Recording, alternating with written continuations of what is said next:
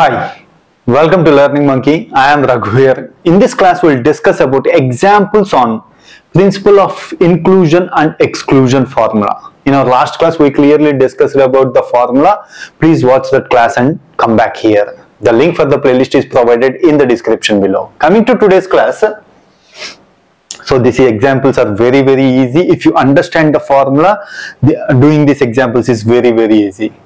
Just understand the question, it's simply apply the formula. A total of 1232 students taken course in Spanish. So set A, how many elements are there? 1232 students total.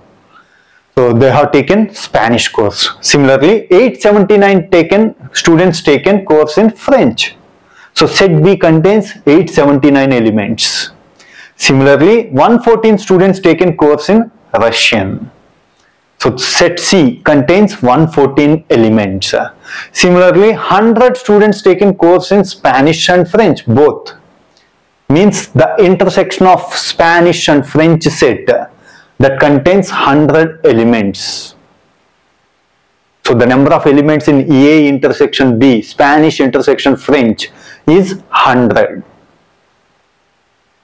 Similarly, 25 students taken course in both Spanish and Russian, means 25. Spanish and Russian intersection area is 25 elements.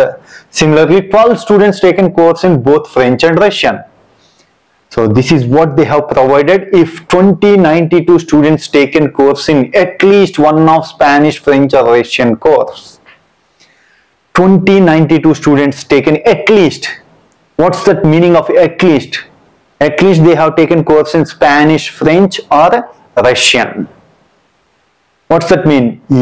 Spanish union, French union, Russian. The number of elements that belongs to A union, B union, C is 92.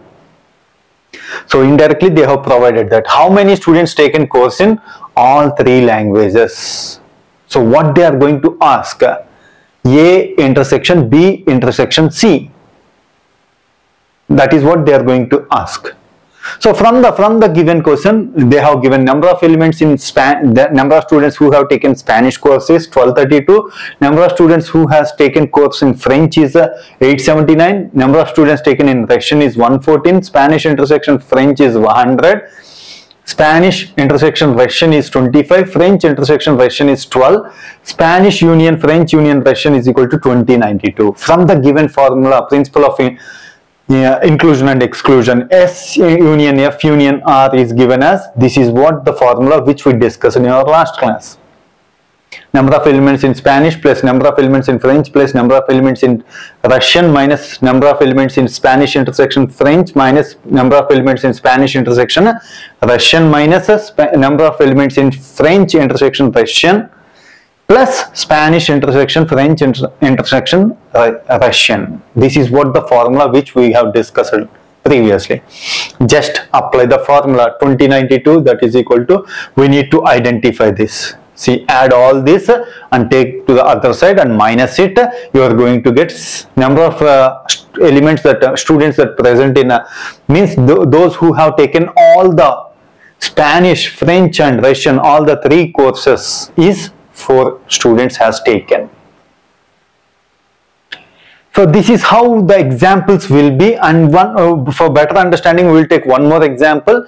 In a class of 50 students, total number of students given 50 students. 20 students play football, 16 students play hockey. So 20 students play football, 16 students play hockey and 10 students play both. Means they are going to play both the games. Find number of students who play neither of the games. Means those who don't play any of the game. Those are the students we needed. It was given that number of students who play football, number of students who play hockey, number of students who play both. Both means A intersection B. If you identify A union B, what's the meaning of that? The number of students who are playing any one of the game. That is what we need to identify in the beginning. Then we have to subtract that with the total amount. Let's take the example. Number of students who play football is 20, who play hockey is 16, who play football intersection hockey is 10.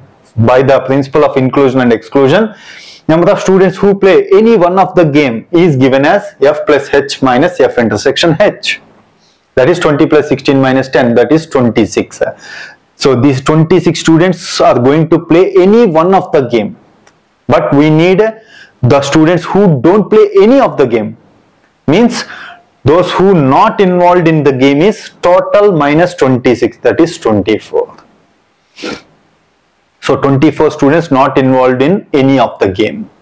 So these are the types of examples which we are going to get in our exams. Hope you understand these examples.